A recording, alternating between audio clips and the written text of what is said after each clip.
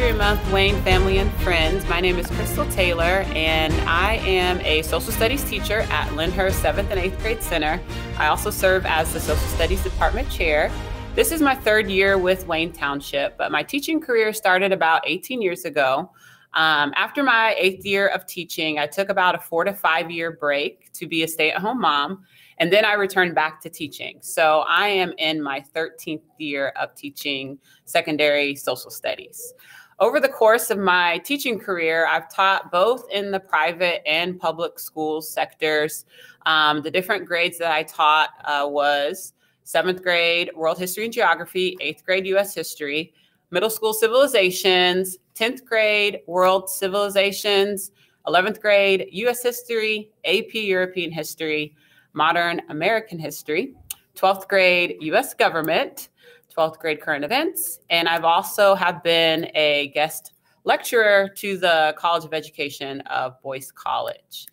My journey to education, as far as career-wise, was started during my senior year of high school. I knew I wanted to go into a career where I could work with youth and also help people. So my parents encouraged me to go into pursuing a degree in education. And so that's what I did. And the reason I decided to go into social studies education is because I enjoyed learning about individual people and their stories and how they use their own gifts and talents as leverage for positive change. I also love learning about my own culture and heritage, which is Black history.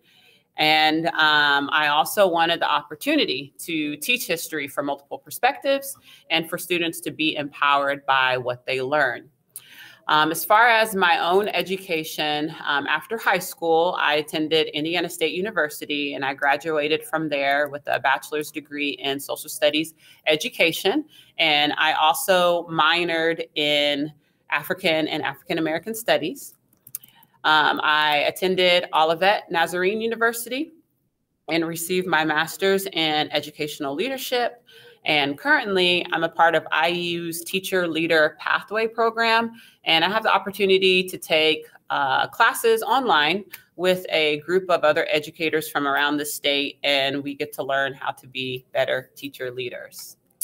I've been married to my college sweetheart, TC, for 18 years. And we have 2 children, Trinity and Timothy. My family keeps me busy, and I cherish every season and stage of life that we get to share together. For fun, I like to go hiking, I enjoy reading, and I enjoy traveling, especially visiting historical sites. All right, so I'm excited to tell you about the Black Arts Movement, and I want to break down this title for you. With Black Arts Movement, the word Black is referring to Black people, Black culture, Black celebration, Black pride. Arts is referring to different types of artistic expression. So music, visual arts, poetry, dance, theater.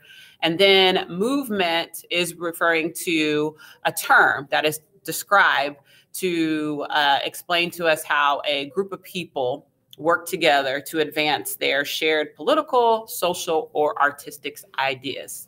So that is what the Black Arts Movement was about.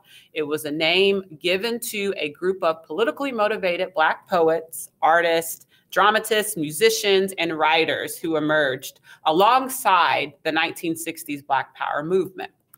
The Black Arts Movement began in 1965, formally when poet Amiri Baraka, formerly known as Everett Leroy Jones, established the Black Arts Repertory Theater in Harlem, New York in 1965.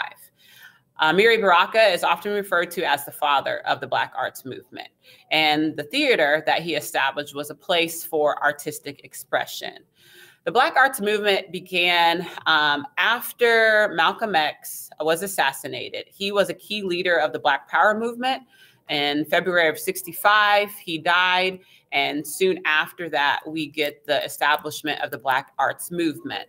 As far as the Black Power movement, it had kind of 2 sectors. One side was the revolutionary nationalists. An example of that is the Black Panther Party. And then you have the cultural nationalists that came out of the Black Power movement. And those are the creators of the Black arts movement. This event is important to our history because it was a way for Black artists to create Black art for Black people as a means to awaken Black consciousness and achieve liberation. The purpose of the amazing art and music and the writing, so the poetry and the novels that were created, the purpose of it was to raise awareness of the struggles, the strengths, and the celebrations of African Americans. The Black arts movement left behind many classic, spirited pieces of literature and poetry and theater. Some Black artists and writers received cultural recognition and economic success with published works. Scholarly journals were written, and also Black publishing companies emerged. Writers such as James Baldwin and my favorite author, Maya Angelou, along with Nikki Giovanni, Sonia Sanchez, they rose to fame during this movement. The Black arts movement spread from Northeast United States to other parts of the US, and other Black aesthetic movements sparked in different parts of the nation. The Black arts movement came to an end in 1975 due to a shift in the leadership's political views. The Black arts movement is known to have laid the foundation for modern day hip hop and spoken word. And overall, the Black arts movement was a dynamic instrument of Black expression and Black pride that was used to combat the struggles with racial discrimination and also a way to celebrate Black culture. So I hope you learned something new today. Thank you for listening. Grace and peace.